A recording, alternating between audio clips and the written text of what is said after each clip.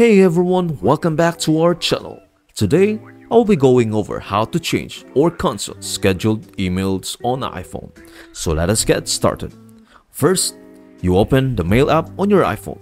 Then tap Mailboxes to view all your mailboxes.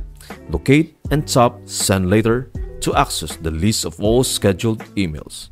Select the email for which you want to modify or change the sending schedule. In the schedule area, tap Edit. You can then choose a new day and time for sending the email, and then tap Done to save the changes. But if you wish to cancel the scheduled send or make changes to the email content, tap Cancel Send Later. This action moves the message to your drafts folder, where you can edit or delete it as needed. You can then schedule it again when you are ready. So by using these steps, you can easily manage and adjust your scheduled emails on the iPhone, ensuring your messages are sent at the most appropriate times or making necessary updates before finalizing their delivery. That's it. I hope this video helps you out and see you in the next video.